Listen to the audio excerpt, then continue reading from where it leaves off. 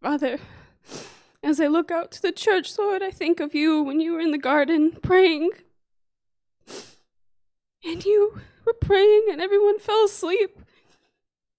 And you said, why can't you pray just 1 hour with me? Lord, I pray you draw your people back to the church. Oh, Father, help us. Oh, let us not be lured by the enemy. I thank you, Lord. Thank you, Father.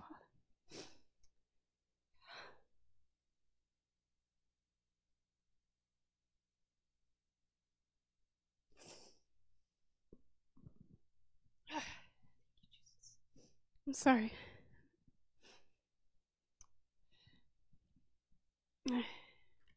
So the name of my title is Remember Your First Love. Stay in the Word. Stay close to God. And the book that I'm going to begin in is Deuteronomy. And it starts in chapter 31. And it's verse 14.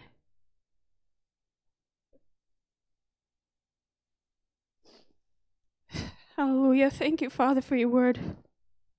It's alive and powerful. Thank you, Lord. So it says, Then the Lord said to Moses, Behold, the days approach when you must die. Call Joshua and present yourselves in the tabernacle of meeting, that I may inaugurate him. So Moses and Joshua went and presented themselves to the tabernacle of meeting. Now the Lord appeared at the tabernacle in a pillar of cloud, and the pillar of cloud stood above the door of the tabernacle. And the Lord said to Moses, Behold, you will rest with your fathers, and this people will rise and play the harlot with the gods of the foreigners of the land, where they go to be among them, and they will forsake me and break my covenant which I have made with them. Then my anger will be aroused against them in that day, and I will forsake them, and I will hide my face from them, and they shall be devoured. And many evils and troubles shall befall them, so that they will say in that day, Have not these evils come upon us, because our God is not amongst us? And I will surely hide my face in that day, because of all the evil which they have done, and that they have turned to other gods. Now therefore, write down this song for yourselves, and teach it to the children of Israel. Put it in their mouths, that this song may be a witness for me against the children of Israel, when I have brought them to the land flowing with milk and honey, which I have sworn to their fathers. They have eaten and filled themselves and grown fat. Then they will turn to other gods and serve them, and they will provoke me and break my covenant. Then it shall be, when many evils and troubles have come upon them, that this song will testify against them as a witness, for it will not be forgotten in the mouths of their descendants. For I know the inclination of their behavior today, even before I have brought them to the land of which I swore to give them. Therefore Moses wrote this song the same day, and taught it to the children of Israel. Then he inaugurated Joshua the son of Nun, and said, Be strong and of good courage, for you shall bring the children of Israel into the land of which I swore to them, and I will be with you. So it was, when Moses had completed writing the words of this law in a book, when they were finished, that Moses commanded the Levites, who bore the ark of the covenant of the Lord, saying, Take this book of the law, and put it beside the ark of the covenant of the Lord your God, that it may be there as a witness against you. For I know your rebellion and your stiff neck. If today, while I am yet alive with you, you have been rebellious against the Lord, then how much more after my death? Gather to me all the elders of your tribes and your officers, that I may speak these words in their hearing, and call heaven and earth to witness against them. For I know that after my death you will become utterly corrupt, and turn aside from the way at which I have commanded you. And evil will befall you in the latter days, because you will do evil in the sight of the Lord, to provoke him to anger through the work of your hands. Then Moses spoke in the hearing of all the assembly of Israel the words of this song until they were ended. And this is where my study begins. So first, Moses sang to God. He praised him, and he called an alertness to the people. It says in Deuteronomy 32:1, Give ear, O heavens, and I will speak, and hear, O earth, the words of my mouth. Let my teaching drop as the rain, my speech distill as the dew, as raindrops on the tender herb and as showers on the grass. For I proclaim the name of the Lord, ascribe greatness to our God. He is the rock. His work is perfect, for all his ways are justice, a God of truth and without injustice. Righteous and upright is he.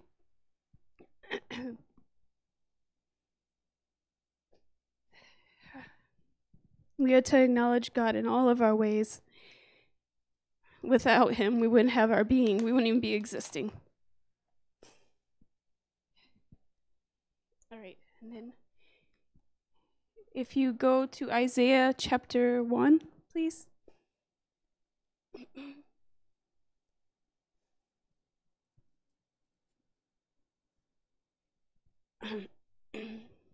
Actually, go to verse 2 of chapter 1. Hear, O heavens, and give ear, O earth, for the Lord has spoken. I have nourished and brought up children, and they have rebelled against me. The ox knows its owner, and the donkey its master's crib, but Israel does not know, my people do not consider. Alas, sinful nation, a people laden with iniquity, a brood of evildoers, children who are corrupters. They have forsaken the Lord. They have provoked to anger the Holy One of Israel. They have turned away backward. Why should you be stricken again? You will revolt more and more. The whole head is sick, and the whole heart faints. From the sole of the foot even to the head, there is no soundness in it, but wounds and bruises and putrefying sores.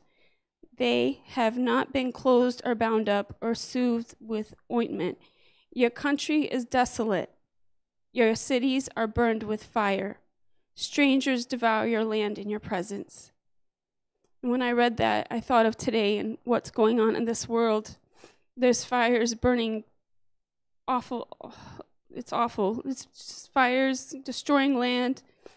There's foreigners trying to break in with lawlessness. They have no rules, no the desire to serve God or follow, commands, or they're just reckless. And even though we see this in the Old Testament, we can take God's word and compare it to the times in our life right now. Verse 7, Isaiah 1:7.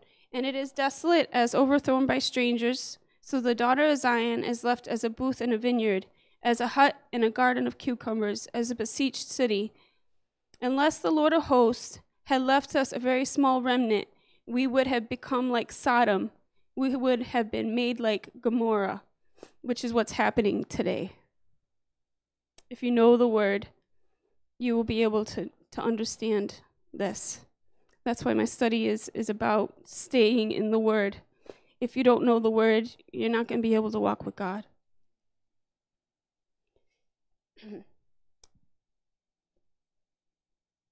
We tend to forget, fail, and fall if we don't know the word of God.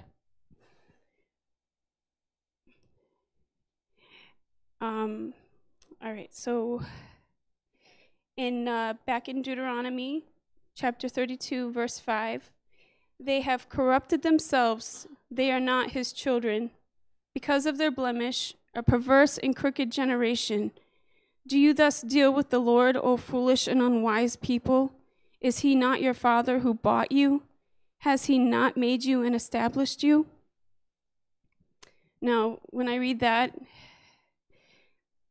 you can take God's word and match it up to something else in God's word. It always backs it up. So if you were to go to Genesis chapter 3:1,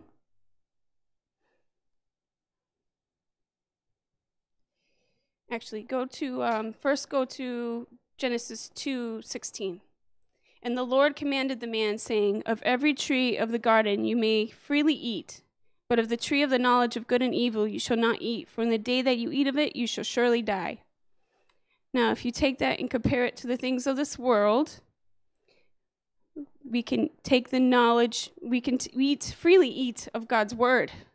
But if we take the knowledge of the way of this world, we will die. And if you notice, if you think about it, Eve walked with God in the garden. Every day God showed up with them. They spent time together, and the devil is very deceptive. So you have to have discernment in the word in order to be quick and to be able to have an answer, or to be able to turn from temptation. You have to know the word. So it's definitely important. It says in chapter 3 of Genesis, "Now the serpent was more cunning than any beast of the field, which the Lord God had made. And he said to the woman, 'Has God indeed said, you shall not eat of every tree of the garden?' And the woman said to the serpent, 'We may eat the fruit of the trees of the garden, but of the fruit of the tree which is in the midst of the garden, God has said, you shall not eat it, nor shall you touch it, lest you die.'" Now notice here, she actually added to the word. She actually added to what God said, because he only said, don't eat it. And also, if we think about it, we can take God's word and switch it around. It's all over. You can see it anywhere where people are saying that homosexuality is okay when it's not. They're trying to take the word and switch it, just as it did right in the very beginning.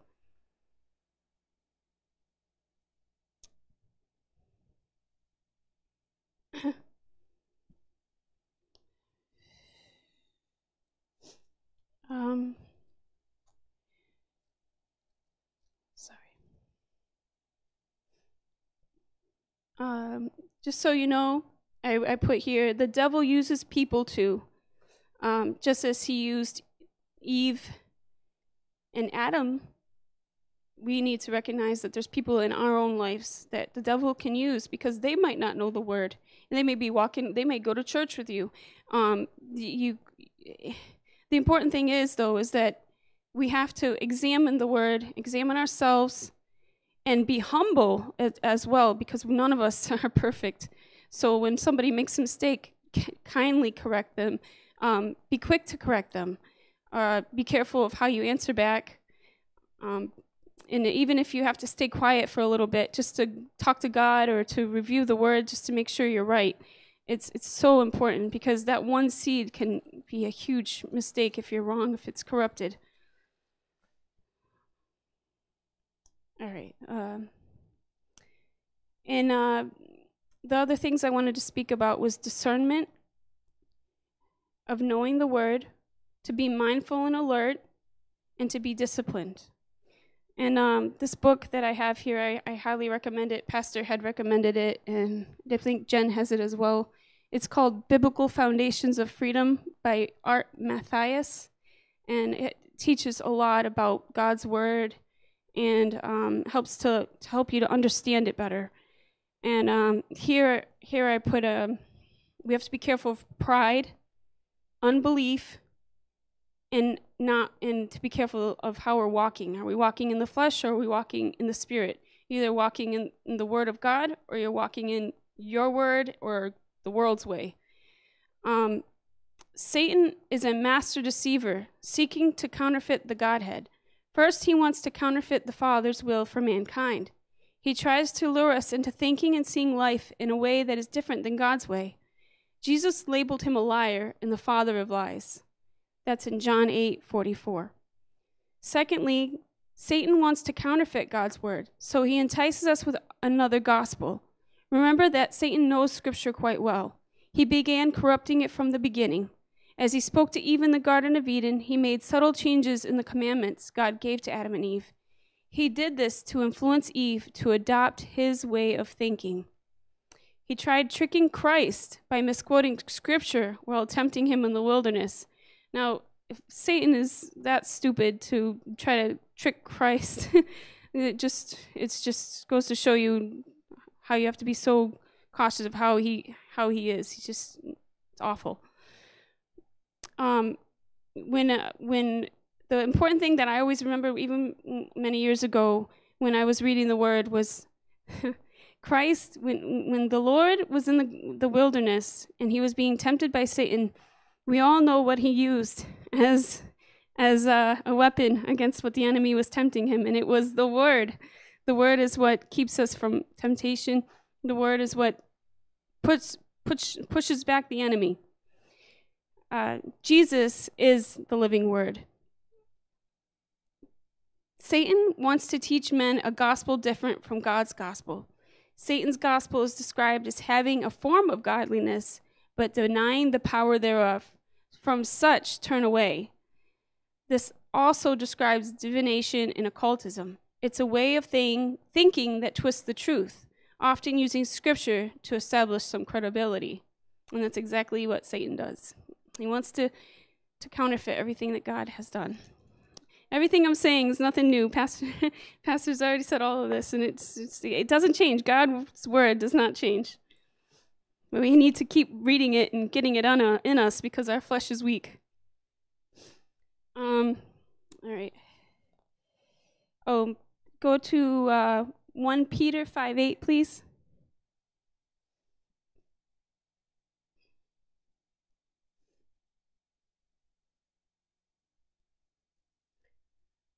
Be sober-minded, be watchful. Your adversary, the devil, prowls around like a roaring lion, seeking someone to devour.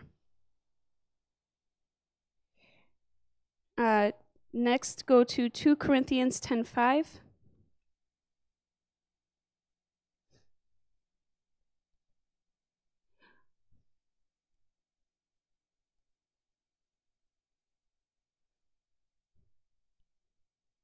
Two Corinthians 10:5.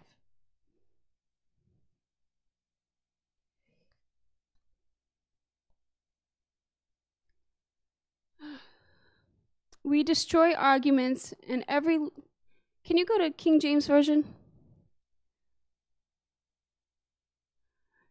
Casting down imaginations and every high thing that exalts itself against the knowledge of God, and bringing into captivity every thought to the obedience of Christ. Now, sometimes people, when they read that, it's hard to comprehend what God's trying to say, and really, it's hard. You have to take it into a spiritual way of thinking, and God will help you understand that. So, if you're having some thought in your mind, take a hold of it, give it to God, and when you take it into the Word, see if it's there. If it's not there, or if it's backwards or not matching up, it's not of God. And then give it to the Lord and crucify it. So that's basically what that's saying. All right. Let's see. Next. We're going to go to Jeremiah chapter 9.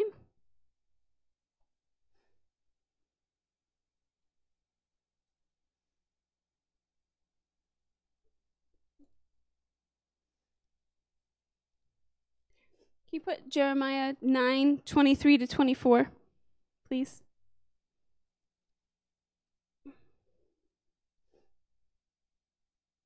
Thus says the Lord, let not the wise man glory in his wisdom, neither let the mighty man glory in his might. Let not the rich man glory in his riches. But let him that glorieth glory in this, that he understands and knows me, that I am the Lord, which exercise loving kindness, judgment, and righteousness in the earth. For in these things I delight, says the Lord. Thank you. Okay, so then now go to Galatians 2:20, please.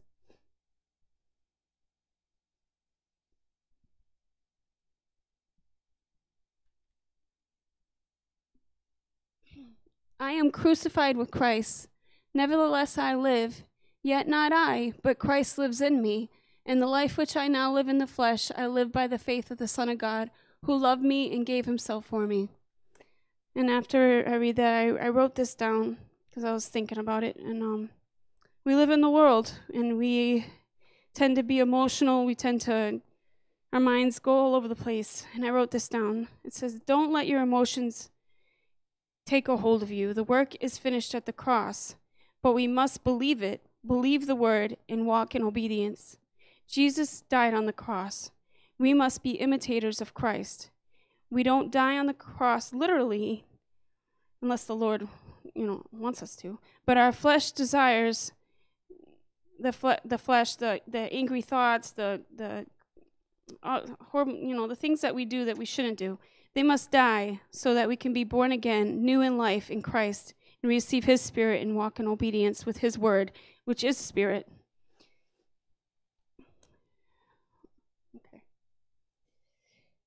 Spirit. Remember what the Lord says. All right, and then now we're going to go back to Deuteronomy 32, verse 7. Remember the days of old. Consider the years of many generations. Ask your father, and he will show you, your elders, and they will tell you. When the Most High divided their inheritance to the nations, when he separated the sons of Adam, he set the boundaries of the people. God gives us boundaries, according to the number of the children of Israel. For the Lord's portion is his people. Jacob is the place of his inheritance.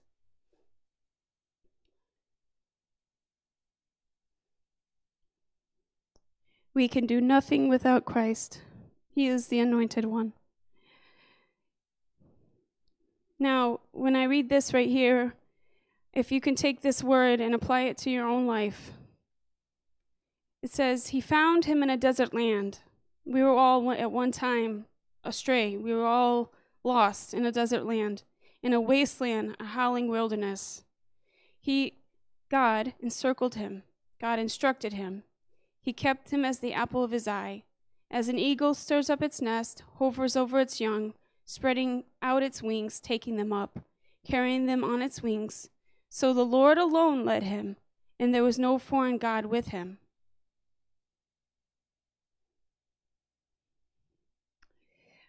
The one thing that I actually have this on my Facebook thing, and it was something I was praying about, and God was, I was spending time with the Lord, and I just thought of this, and I wrote it down. It says, one thing I do know, the one person that has been there in my life when it was the darkest was the Lord. I cried to him for help. He heard me as he heard the Israelite slaves. Anyone else that was there to help along the way was a person that spoke God's wisdom and correction into my life. They were a spirit-led person.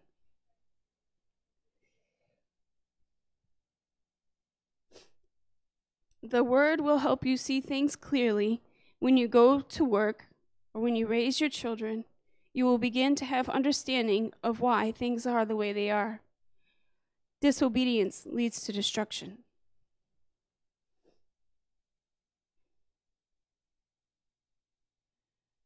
Okay.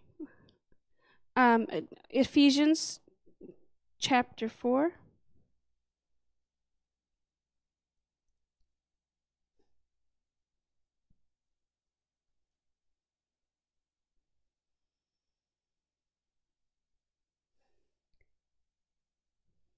Walk in the, I'm not reading the scripture yet. Walk in the word, walk in the spirit, obey the scriptures, God's word, and you will walk in the spirit. Ephesians chapter 4, verse 17. This I say therefore, and testify in the Lord, that you should no longer walk as the rest of the Gentiles walk, in the futility of their mind, having their understanding darkened, being alienated from the life of God, because of the ignorance that is in them, because of the blindness of their heart, who, being past feeling, have given themselves over to lewdness, to work all uncleanliness with greediness. But you have not so learned Christ, if indeed you have heard him and have been taught by him, as the truth is in Jesus, that you put off concerning your former conduct the old man who grows corrupt according to the deceitful lusts, and be renewed in the spirit of your mind, that you put on the new man who was created according to God in true righteousness and holiness.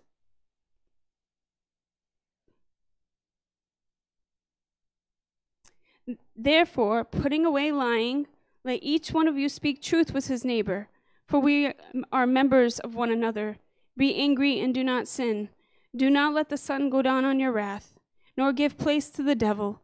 Let him who stole steal no longer, but rather let him labor, working with his hands what is good, that he may have something to give him who has need.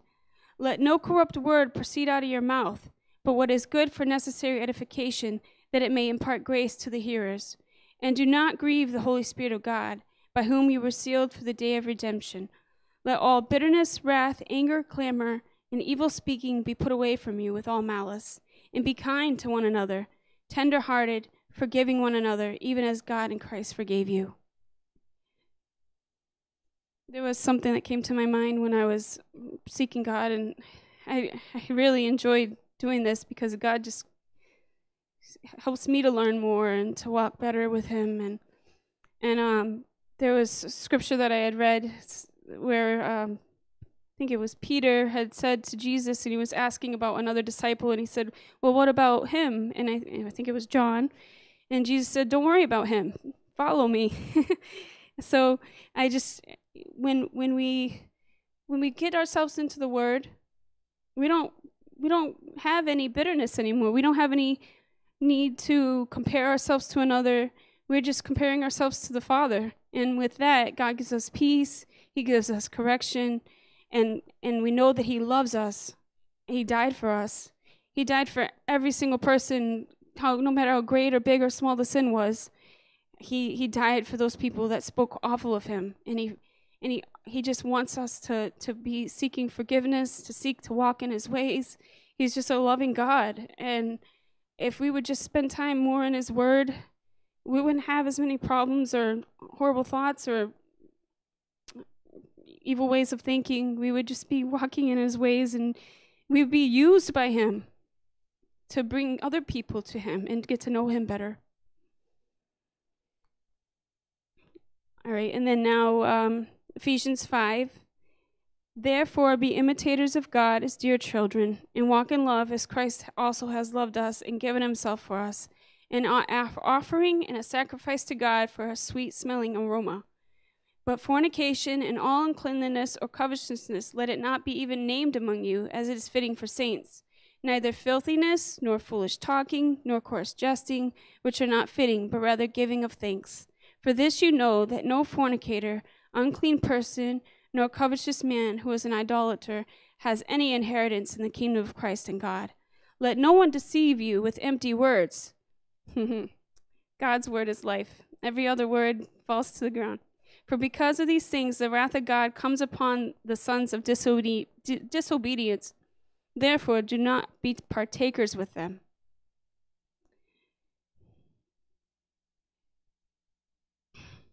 For you were once darkness, but now you are light in the Lord. Walk as children of light, for the fruit of the Spirit is in all goodness, righteousness, and truth, finding out what is acceptable to the Lord, and have no fellowship with the unfruitful works of darkness, but rather expose them, for it is shameful even to speak of those things which are done by them in secret.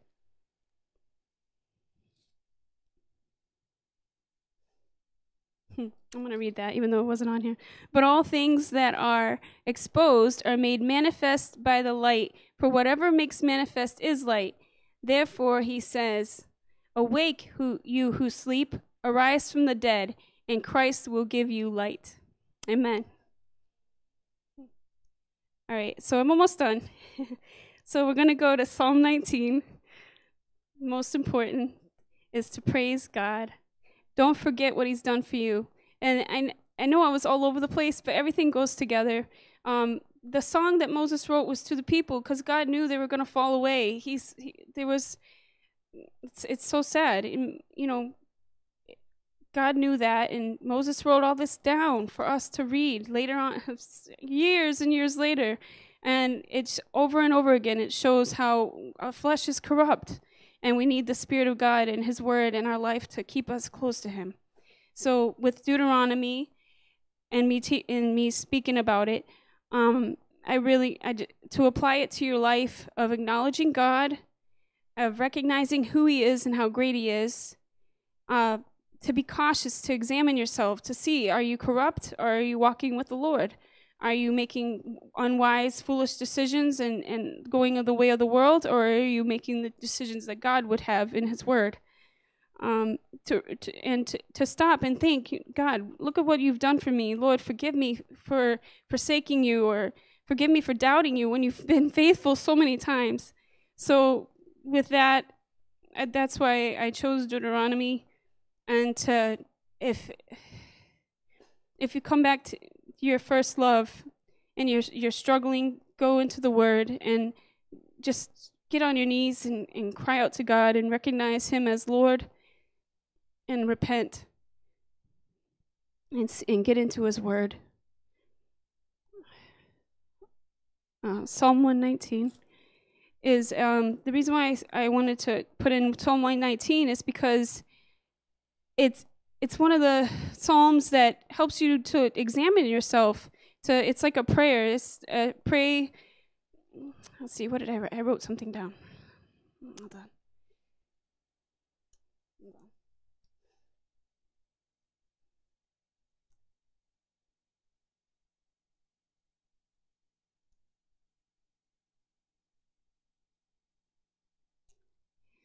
Well, I wrote this.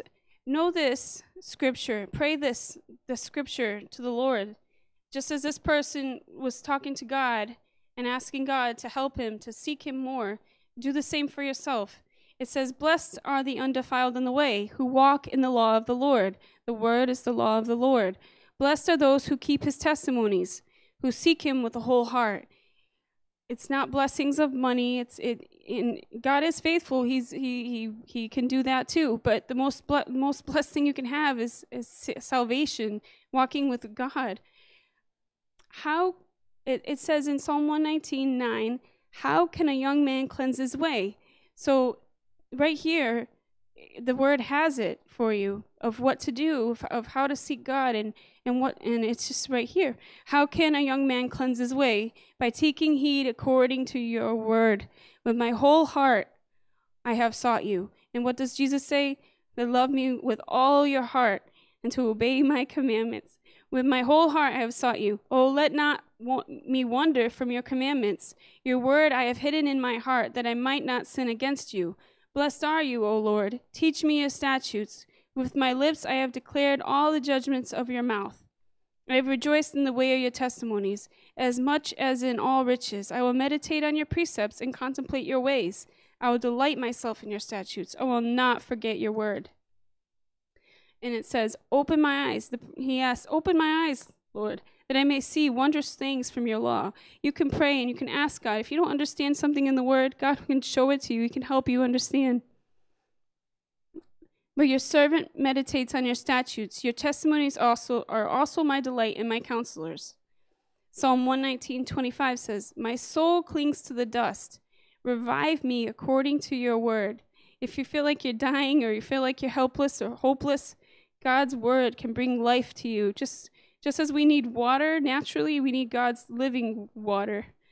I have declared my ways, and you answered me. Teach me your statutes. Make me understand the way of your precepts. So shall I meditate on your wonderful works. You know, this person was honest with God. In Psalm 119, he said, my soul melts with heaviness. You know how many people are heavy? They're depressed. They're killing themselves. They're taking drugs. They're saying they don't know why they're depressed. Because they don't have God in their life, they're not seeking the giver of life. This person says, I have chosen the way of truth. Your judgments I have laid before me. It shows an action. We have to choose whether to obey God in good or obey the devil and evil and the things of this world, which is very obvious. There's a lot of evil out there. So if you have a hard time with unbelief, ask God to open your eyes because you'll see it. Psalm 119:33. Teach me, O Lord, the way of your statutes, and I shall keep it to the end. Give me understanding, and I shall keep your law. Indeed, I shall observe it with my whole heart. Make me walk in the path of your commandments, for I delight in it.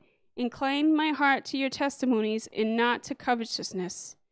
Turn away my eyes from looking at worthless things, and revive in me your way. Establish your word to your servant, who is devoted to fearing you. Turn away my reproach which I dread, for your judgments are good. Behold, I long for your precepts. Revive in me your righteousness. Let your mercies come also to me, O Lord, your salvation according to your word. So shall I have an answer for him who reproaches me, for I trust in your word. And I take not the word of truth utterly, out of my mouth. For I have hoped in your ordinances, so shall I keep your law continually forever and ever, and I will walk at liberty, in freedom. When we come up here and we sing about liberty, we will be truly free. God has made a way that Jesus has set us free. And when we truly walk in his word, and we're free from sin, we're no longer a slave and bound to whatever falsehood we're living, we will be jumping in joy when we're free from those things because they weigh you down.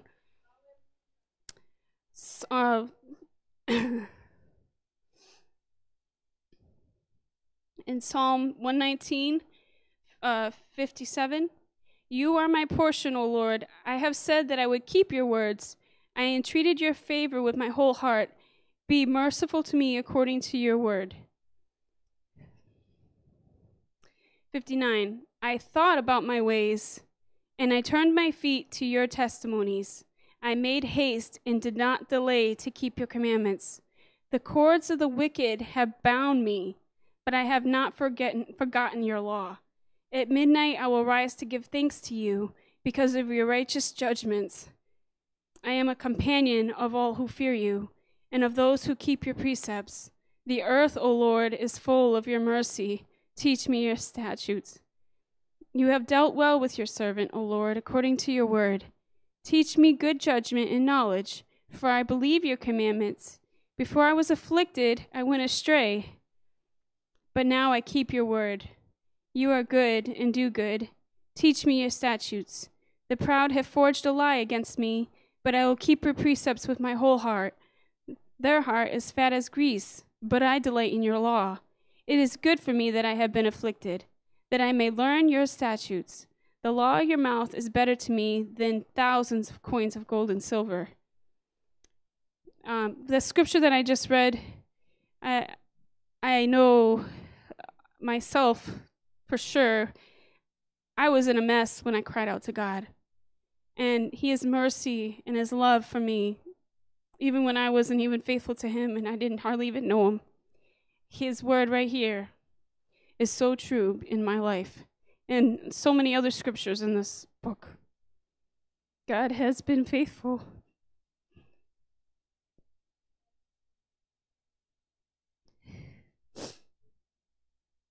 Psalm 119, 73. Your hands have made me and fashioned me. Give me understanding that I may learn your commandments. Those who fear you will be glad when they see me, because I have hoped in your word. I know, O Lord, that your judgments are right, and that in faithfulness you have afflicted me. Let, I pray, your merciful kindness be for my comfort, according to your word, to your servant. I could go on and on. Psalm 119, I highly recommend. If you're struggling and you need to know how to pray to God, read Psalm 119.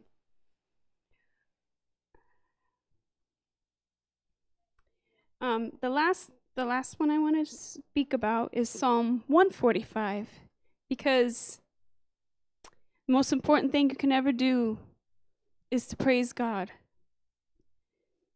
and acknowledge him for who he is.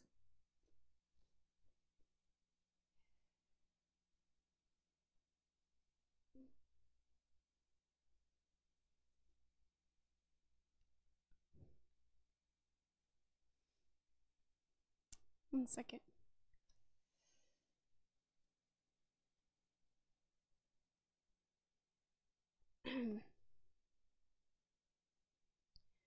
All right. Psalm 145, I just want to read what the thing says in here. It says, a time will come when all people will join together in recognizing and worshiping God. Because God is full of love, he satisfies all who trust in him. Psalm 145, I will extol you, my God, O King, and I will bless your name forever and ever. Every day I will bless you, and I will praise your name forever and ever. Great is the Lord, and greatly to be praised, and his greatness is unsearchable. One generation shall praise your works to another, and shall declare your mighty acts. I will meditate on the glorious splendor of your majesty and on your wondrous works. Men shall speak of the might of your awesome acts, and I will declare your greatness. They shall utter the memory of your great goodness, and shall sing of your righteousness. The Lord is gracious and full of compassion, slow to anger and great in mercy. The Lord is good to all, and his tender mercies are over all his works. All your works shall praise you, O Lord, and your saints shall bless you. They shall speak of the glory of your kingdom and talk of your power, to make known the sons of men his mighty acts, and the glorious majesty of his kingdom. Your kingdom is an everlasting kingdom, and your dominion endures throughout all generations. The Lord upholds all who fall, and raises up all who have bowed down. The eyes of all look expectantly to you, and you give them their food in due season. You open your hand and satisfy the desire of every living thing. The Lord is righteous in all his ways, gracious in all his works. The Lord is near to all who call upon him, to all who call upon him in truth. He will fulfill the desire of those who fear him, who also will hear their cry. He will also hear their cry and save them. The Lord preserves all who love him, but all the wicked he will destroy. My mouth shall speak the praise of the Lord, and all flesh shall bless his holy name forever and ever. If you can take this scripture and apply it to your life, or even take it and see how wonderful the Lord is, you could think of the time where the prostitute came and anointed Jesus' feet, and how loving and kind he was, even though he knew what she had done. He allowed her to do that. He's seen that she wanted forgiveness. She wanted to love the Lord. How about the other lady that was caught in adultery, and everybody was wanting to kill her and hurt her, but the Lord, he's so wonderful and forgiving. He said, if any of you have no sin, go ahead, be the first to throw a stone. But if you see at the end of the verse, he told the woman, sin no more, and follow me, follow him. You can only follow Jesus if you follow his word.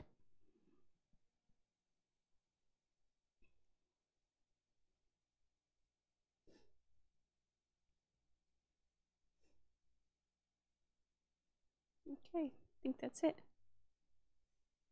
Just want to make sure I did everything I was supposed to do. I'm closing now. My final thing is seek the Lord, seek his word, humble yourself and obey. Have faith in a God beyond our comprehension. Draw close and pray. Be still and listen. Fear him with a holy fear. Amen.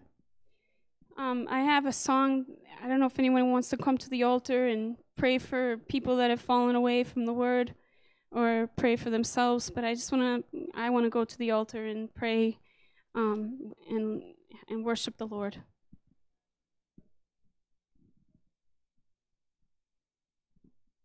I can't hear you. Oh, good. Have a good night. God bless you. Stay in the word.